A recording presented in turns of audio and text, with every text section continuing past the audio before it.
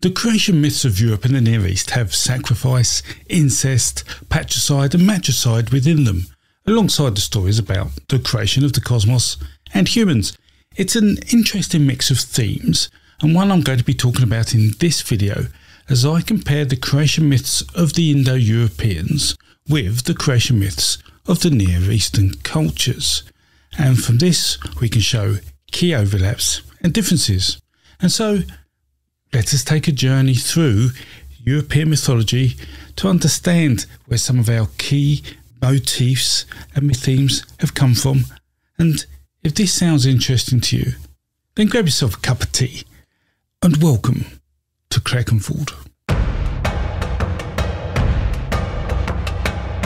Let's start by giving a brief history of how Europe became populated based on genealogical studies as at the end of 2022.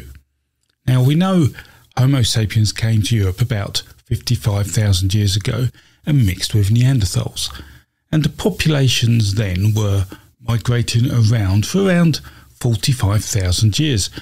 These were known as the hunter-gatherers, at which point the farmers of the Near East migrated into Europe.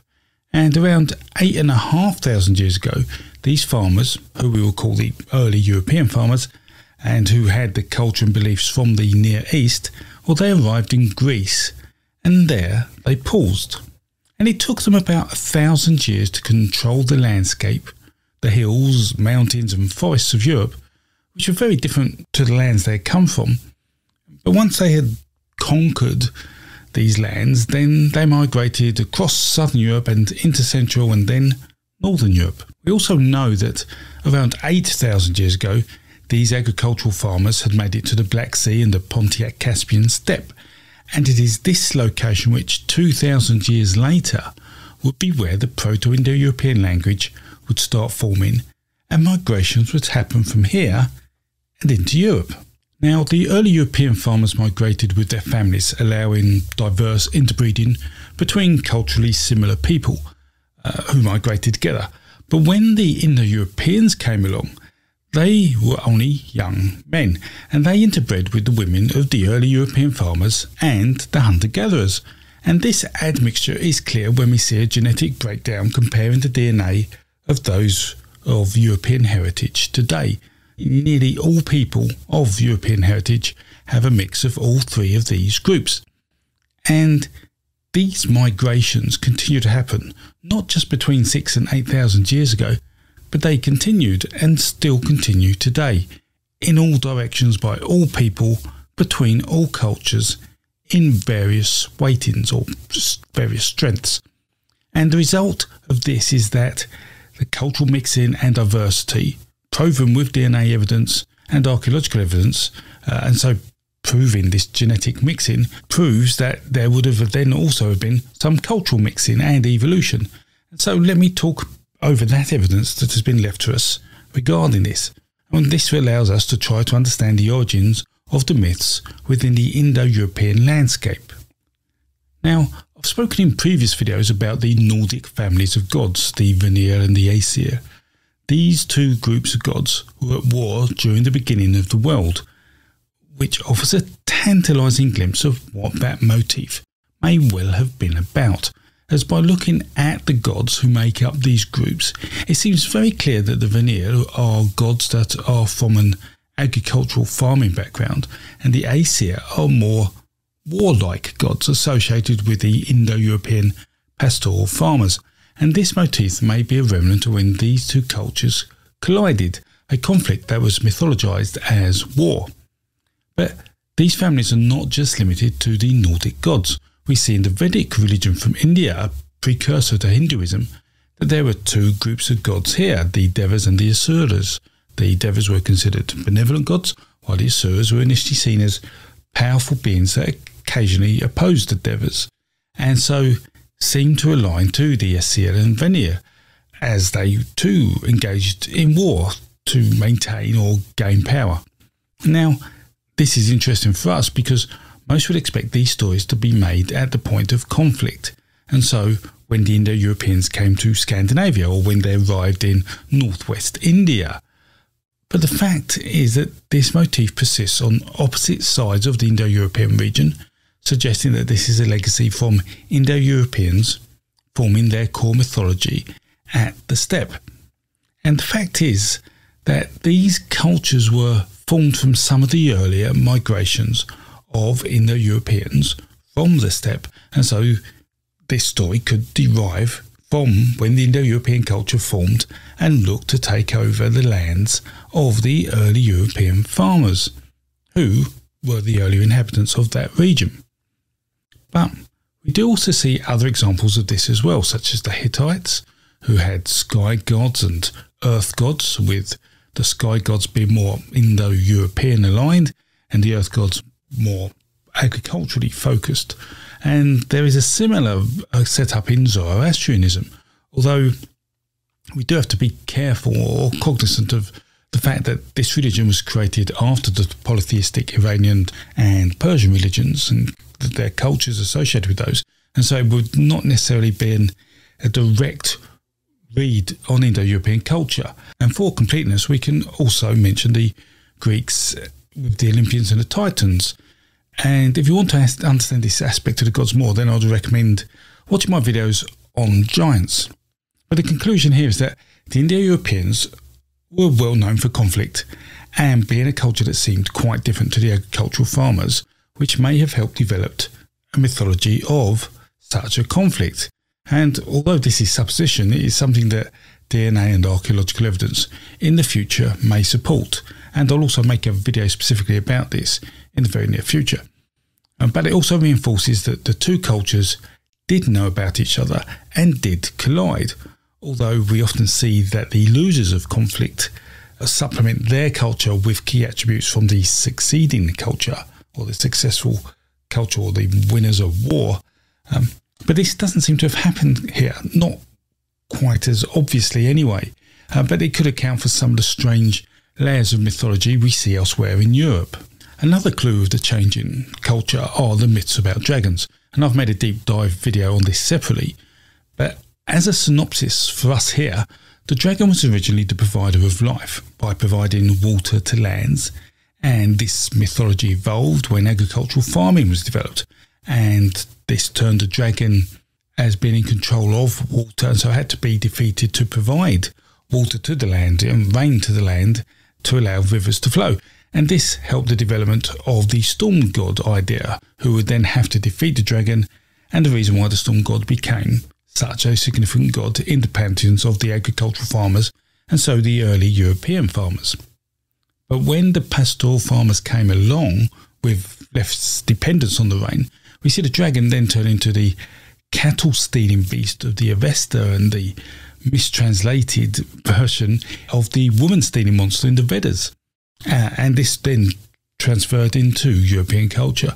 And so where we see this water-providing dragon, we can point it to as being evidence of remnants of the early European farmers. But when we see myths on the dragon stealing cattle or women, then we see that this is the Indo-European influence on the culture. And in some cultures, such as, let's say, Greece, we see both, with heroes defeating serpents in water, such as Apollo and Python, as well as heroes rescuing cattle and women, such as within the labours of Heracles. And you will also see similar diversity in the Rig Veda and Vestas with cattle raiding mythology and the defeating of the dragon for rain. The mythology of going to the underworld is very much inspired by agricultural culture to help explain the seasons, why the sun disappears. And so we see many cultures having versions of this myth, and we see definite agricultural influence in the mythologies of Inanna and Ishtar from the Near East. But this too is played out in Greek mythology, with Persephone going into the underworld. But perhaps the most surprising version for us is the one found in Nordic mythology, which is in the story about Baldur's dream. In this story, Baldur is killed and goes to the underworld, and Hel says she would release him if everybody weeps for him, which is an absolute nod to the praying for rain in agricultural ritual.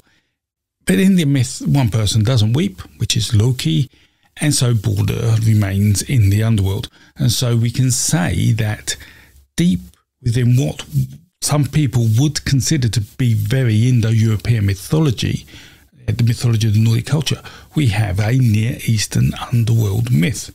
And I'll talk more about that in this video on Balder, and I will make a video on the underworld myths separately as well.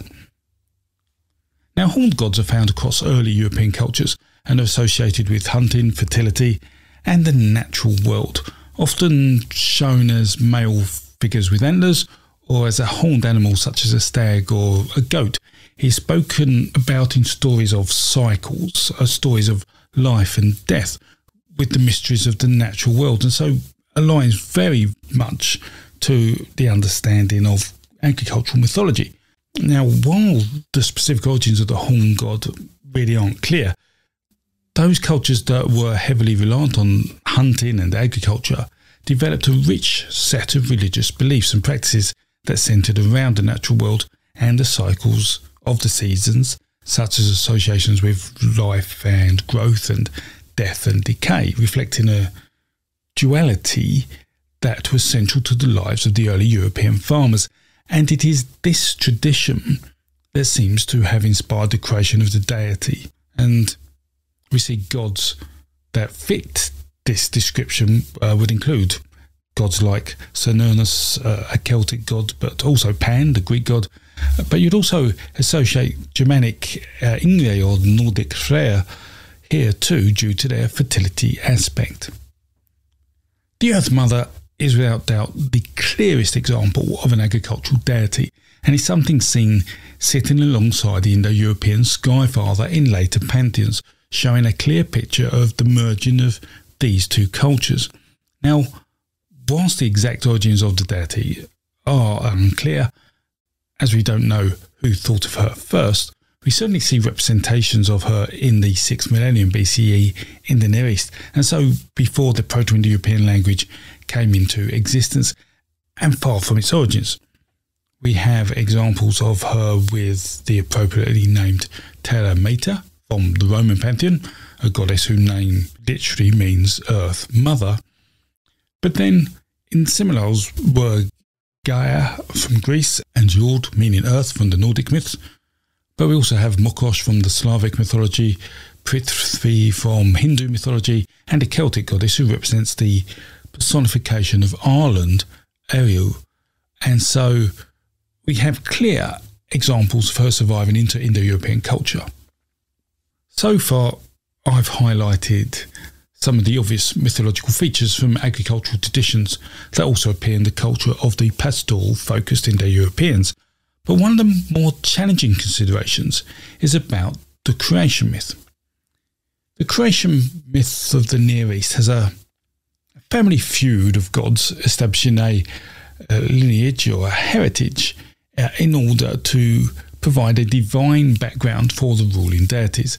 And these gods often create the world from a chaos, a sea, and within it a monster who is killed and then split into two, and thus the gods can create the heaven and the earth, and the sea sits within its bounds. But the reconstruction of the creation myth of the Indo-Europeans has Manu and Jimo as twin primordial figures, and Jimo is sacrificed and his body is used to create the world and people. And this seems somewhat different to the Near East myth.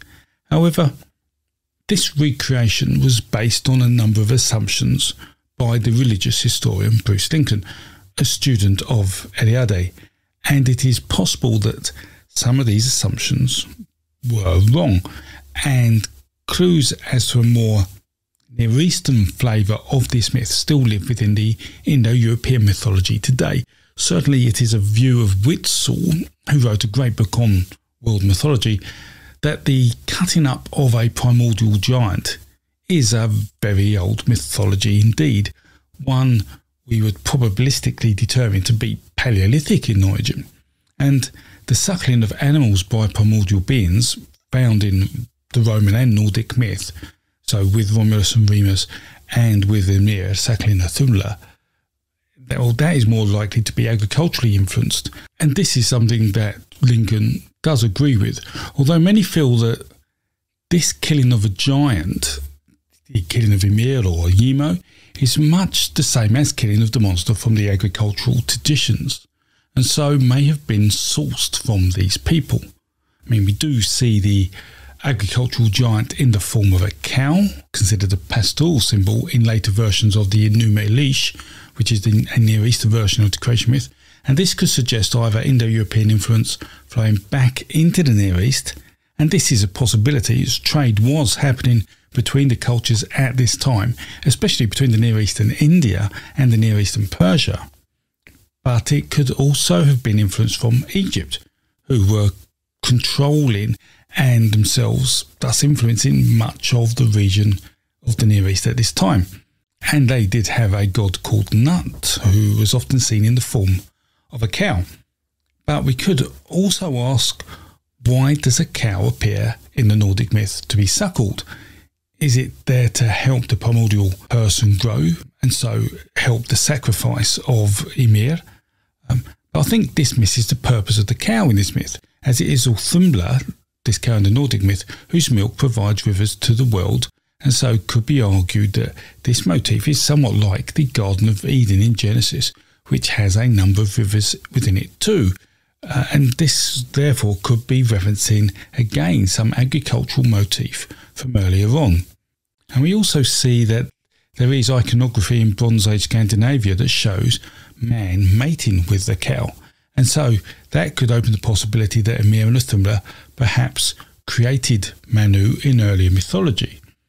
And whilst there is speculation here, it does leave us with a situation that is incredibly complicated to figure out, which is also suggesting that Indo-European myths aren't quite as Indo-European as some may believe. And I will make videos about this in the future. But what we understand about the Indo-Europeans is that their mythology involved influence from pastoral farming, and so they moved away from the crop-focused motifs and had much more emphasis on the importance of the cow, and then on horses, certainly regarding to ritual and sacrifice, which are key outputs from their mythological belief. And a clear example of this is the dragon mythology, which stopped being about a need for rain and instead became about the need to get their cattle back. But we also must remember that people didn't only migrate at one time, and they didn't migrate in just one direction.